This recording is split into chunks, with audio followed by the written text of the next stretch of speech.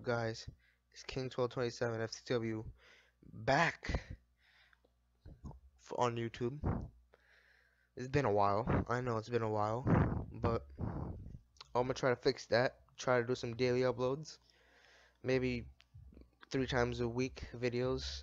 I'll do a little bit of Fortnite videos, a little bit of NBA videos. I'll do some. I don't know if you want to see some Flash videos, like videos about the Flash season 5, Arrow season 7, or Supergirl. I mean, I really can't do Supergirl because I'm only up to season 2, episode 2, I think. Yeah, season 2, episode 2 of Supergirl. I could do DC Legends of Tomorrow, season 4. I could do that, yeah. What I think's gonna happen, like what is like what it's looking like, the latest news maybe. Just that stuff. And I'll be posting some Fortnite videos.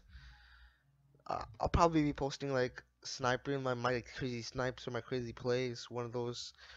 And I used to be a trash nooblet in Fortnite, so some of those clips might have me like most of my good clips are when I was a trash nooblet. Some of them weren't, but most of them were. So let's just get into this video, and as you can see by the title, it is Western Conference standings predictions video, and this topic in the NBA is pretty I would say deep, because this is like probably 14 out of the 15 teams are trying to make the playoffs. 13, I'd say, out of the 15 teams are trying to make the playoffs. But as for the Eastern Conference standings, I'll make a prediction video about that separate after this video. But we're gonna have to see. We're gonna have to see if I can post it tomorrow or like the day after, or like this week or next week.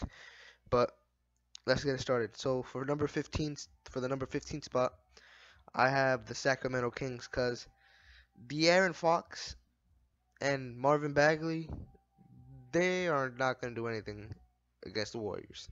I'm being straight up honest. The Kings, they need to rebuild. They need at least 1 or 2 more stars to combat the Warriors, and a few years of development on top of that. And I'm not a Warriors fan. I hate the Warriors. I hate Kevin Durant. I'm an OKC fan, so you know why I hate Kevin Durant. And don't like say don't assume that I'm a OKC fan and I'm just doing this video to make OKC look good, because I'm not. I'm being fair. I might be a little biased, but like, you guys leave in the comments what your predictions are. So number 15 was Kings. Yeah, I told you the reason. Number 14 and number 13 is tied. Like, I say it's tied, but because the Phoenix Suns, they have a pretty good squad, but they might get either the 13th or the 14th seed, maybe the 12th, but I say they get the 13th, and Los Angeles Clippers get the 14th. Yeah, because they're probably tied, because the Clippers kind of want to tank, I feel like, because they lost Blake, they lost DeAndre, they lost CP3. I say they want to restart. They're probably in rebuilding mode. They might tank this season because Kawhi might go to the Clippers next year, next off season. Just saying. Uh, yeah.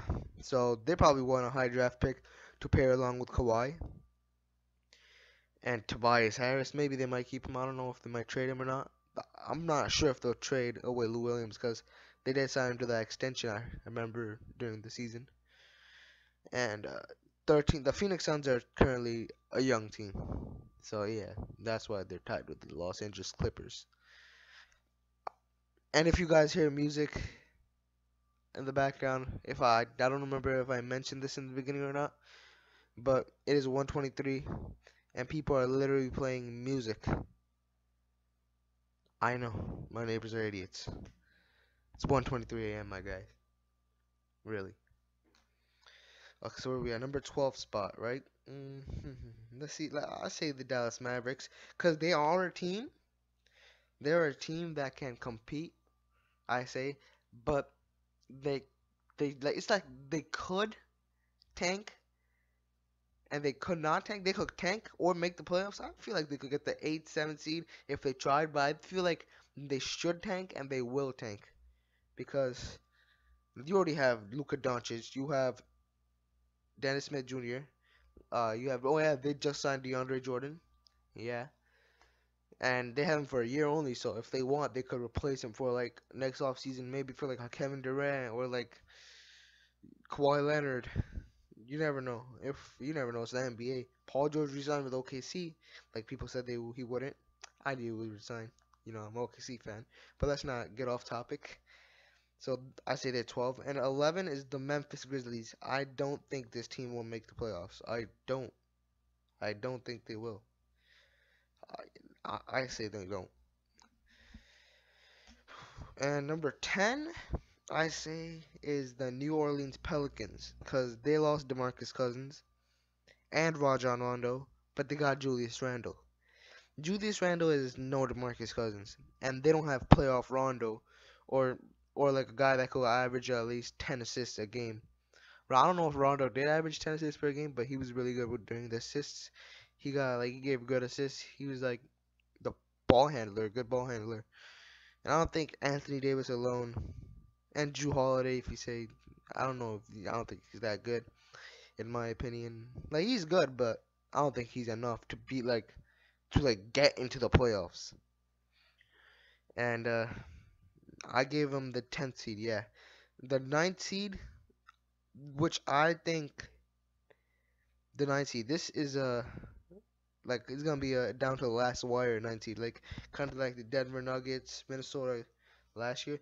I say the Portland Trailblazers because they got swept by AD alone and Nikola Mirotic and Drew Holiday and Rajon Rondo. Rajon Rondo was good playoff Rondo. Nice, nice. And then you know the 8 teams that are gonna make the playoffs that I didn't mention. So let's go with the 8 seed. Uh, Looking at the Western Conference standings from last year, well, I mean that doesn't really do much because that's last year. Uh, I feel like the Timberwolves. No, no, no. I see the Spurs will get the 8 seed, and because they lost Kawhi, they had the 7th seed last year. I mean, that's because it was tight. It was like one game apart from OKC's 4th seed. I know, but still, they lost Kawhi, bro. And I forgot who else. They lost Tony Parker. Yeah, Manu Ginobili might retire. This is me thinking he's gonna retire. I don't think he will, but maybe in the next day or like the time I upload this, maybe it will.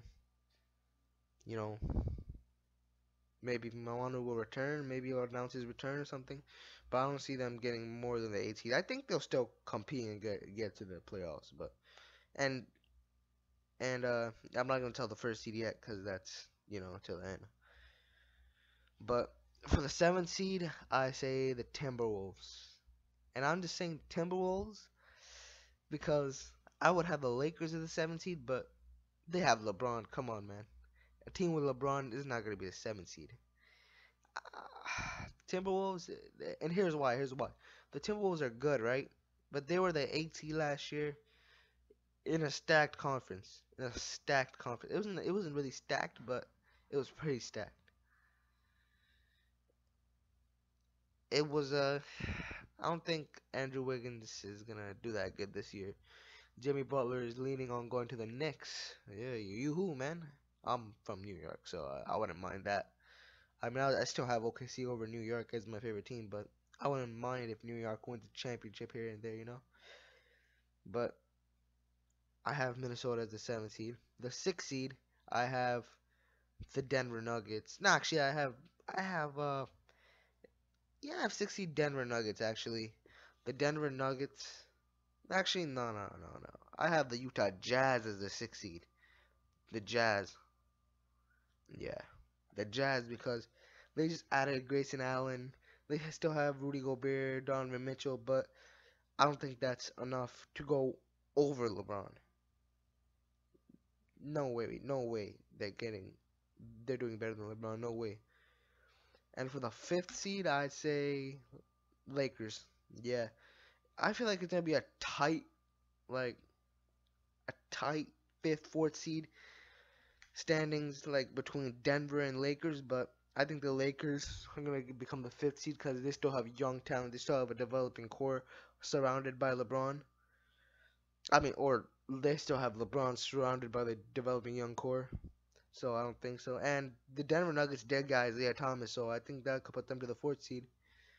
And yeah, and the third seed, there's only three teams left: uh, Golden State, Houston, and OKC. And I kind of just spoiled the order, but OKC I have them going to the third seed. Like the third seed and the second seed is gonna be kind of like the fourth and fifth. It's gonna be like a tight race to the second, third. Cause I feel like with the loss of Carmelo Anthony, it's not a loss. It's kind of like more like a win. Cause Carmelo's not been doing that good on the Thunder. And I don't think he's gonna do that good on the Rockets either. If he's a catch and shoot player, maybe he'll do good. Maybe if he comes off the bench. But if he does come off the bench, I'll be pissed. Cause if he didn't want to come off the bench in OKC, then why would you come off the bench for Houston?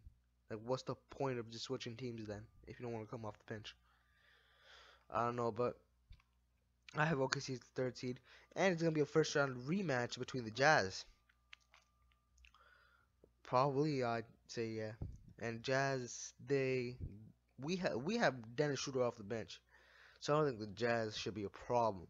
And we have Nerlens Noel off the bench. And we did sign Hamidou Diallo for a 4-year contract worth like 3 point something mil. I forgot.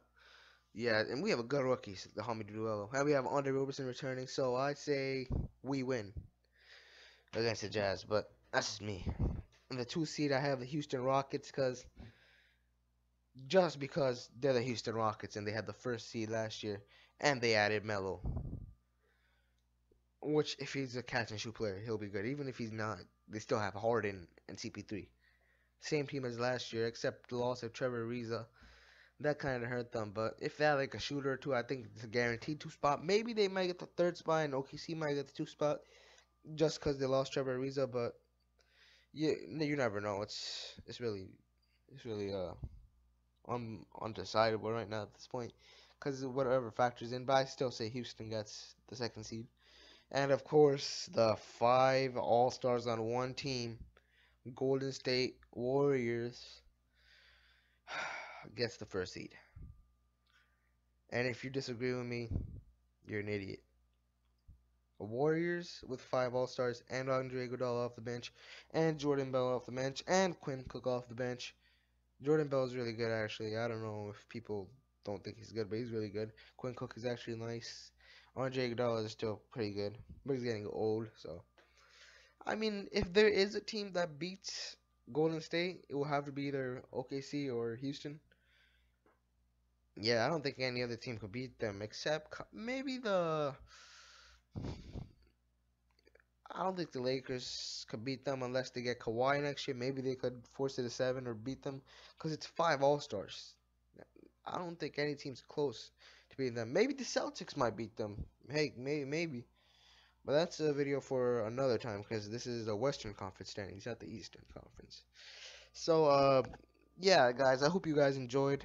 Leave a like, subscribe, and just comment what you think is going to be the actual standings, because I know people are going to disagree. But if you have a different opinions in the comment section, don't be like, oh, you're an idiot to different people, or me. I don't care if you say that to me, but just if someone else comments, don't be like you're an idiot just because you're a fan of some team and your team in their predictions isn't the seed you projected it to be. Just be like, oh, that's your opinion, this is mine, and just write what your opinion is, I guess.